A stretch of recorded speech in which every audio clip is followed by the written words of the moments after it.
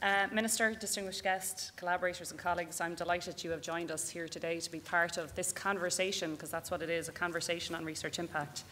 In the past number of years, the term research impact is getting used a lot more.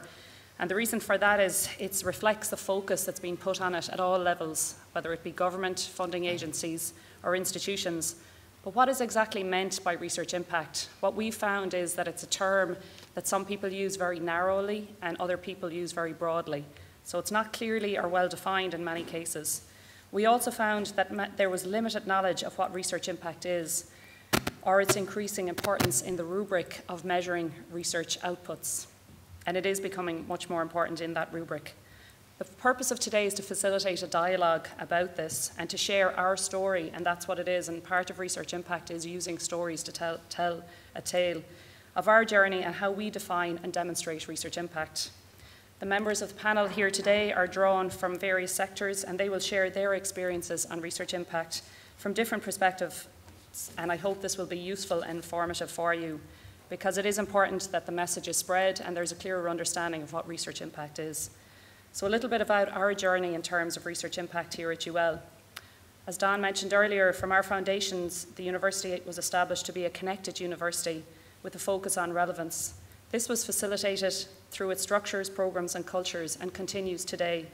Our graduate placement program ensures that our students and our staff are on a daily basis connected with the external organisations. Programs are co-developed with external partners to ensure they are relevant to the needs of the students and to future employers. This strong external engagement through our education programs is mirrored in our research programs, where the majority of the work we do involves external partners. Traditionally, research has been defined by many as the creation of new knowledge. But research at UL is not just about creating new knowledge, it's about translating that knowledge into something useful, something that has impact in the real world. We believe that through its research, the University of Limerick is contributing to the betterment of our society and is helping make the knowledge economy a reality. UL research is making a difference, and one of the reasons we embarked on this research impact journey was a recognition that we need to get better at telling our story to ensure that the impact is far further reaching than we already have achieved. The UL research strategy, which many of the internal colleagues would realise in the past number of years, has been very focused on enhancing our research excellence by facilitating people to work in interdisciplinary teams. And you will hear today about research impact and the importance of working in teams, and also to translate this research into effective outcomes. As part of that strategy, over the past couple of years, we've been developing a number of performance metrics to track how we are performing. We recognise that the use of research metrics is not an exact science, and also recognise that for universities globally, it is a currency and it's something we need to understand and contribute to if we are to compete, and it is a competitive environment. We also acknowledge that metrics are changing and that we still have a long ways to go before we have metrics that fully value the breadth of the research outputs and outcomes that we can achieve. A quote that is particularly apt when talking about research impact is one from Einstein, where he said, "Everything that can be counted does not necessarily count. Everything that counts cannot necessarily be measured." So with that context, we have tried to put in place metrics at UL that are holistic and also align with international best practice. We call them here at UL the 6 Ps. We added an extra P in the past year because we felt it was important. Those Ps are projects, which represent funding, postgraduates, publications, practice impact, prestige, and partnerships. We see these metrics as not being mutually exclusive. Rather, they form part of the research journey involving inputs. So the inputs may be project funding and postgrad and partnerships. Outputs like publications, patents, students, and postdoctors that have been trained. And outcomes is really where impact comes in, measuring that outcome, which ultimately will raise the prestige of the individual or the institution. There are quantitative measures for projects, postgrads, and publications, and we all know what those are. And there are some quantitative measures for practice impact, like patents, licenses. However, these measures are far too limited because practice impact is much broader and should not be measured by just qualitative measures. Rather, we need quantitative measures to be used to consider the real effect that research can have.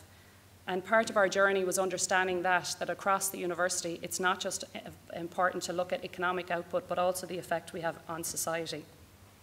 So what we did, I worked with a number of researchers, because it's always important in the university sector to have people involved and have a bottom-up as well as a top-down approach. So we assembled an interdisciplinary team from right across the university, from the 4 different faculties, through a research leadership program to look at how we do better, or how we figure out how to measure practice impact. That team, as any good team of researchers does, the first thing they did was go out and look at state-of-the-art that was out there. They looked at the Research Excellence Framework, or the REF as it's called in the UK, and also looked at other international systems. They had a number of interesting conclusions and recommendations, but their main conclusion was that the case study methodology is becoming an accepted way to present research impact. They also found that universities that focused and put a focus on research impact did better on some of the other metrics, including citations for their publications. And there was more of a qualitative evaluation of it impacting funding, postgraduates, etc. So following this, what we did put in place after this group recognised that case studies were important, we assembled another group of researchers, many of who were here today. They were the guinea pigs for looking at what does a case study mean, and I much appreciate their input. So what this group did, we put in place the teams. We brought in experts from the UK who had been involved in working with HEFGE, which is the Higher Education Funding Council in England, who have a lot of experience in using case studies. We held lots of project meetings and lots of soul searching into how do people express their research impact. And this was not just in a science and engineering context, it was across the 4 faculties, and I think that's what's important to get across today, because we recognise that having research impact is not just about the economy. We fully support the government's position on this, but it's also about the wider effect on society. The case studies are an output and they're a real outcome, but the real outcome from this exercise is that the people involved, and if you get a chance to chat with them today, you'll see that this has changed their perspective. It's changed them in how they will think about their research question in the future. It has changed them about understanding participation with other team members and the effect that has. It changes the journey that they're going to go on. So the next stage of our journey is to roll out this impact initiative at UL, to build on the experience of the pilot that we've had, and to build on our culture of research impact on the real world, which is a tradition at UL. As I mentioned, though economic impact is the forefront of government policies, and we are committed to supporting this, we also see a key part of our mission is to enhance the society in which we live and work. We have many examples across the university where UL research is impacting our society. One of our research priorities is to support the health and well-being of people. We are working in partnership with many service practitioners and NGOs to enhance health and well-being. For example, we are working with Pieta House to evaluate the impact of suicide crisis services on communities. We have research partnerships with MS Ireland and Arthritis Ireland looking at interventions that will help improve patient outcomes. Some research findings are informing policies on wheelchair access and how to prevent and respond to overdoses in homeless people. These are just a small few examples of the many research active projects here at UL that are having a real impact. So in summary, research impact is becoming an important metric in the ever-changing rubric of evaluating research performance. We define research impact as the demonstrable contribution that excellent research makes to society and the economy beyond academia.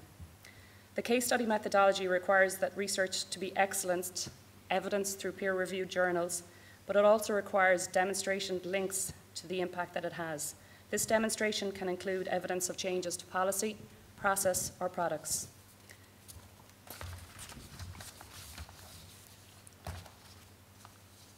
It's really important that the research excellence is validated.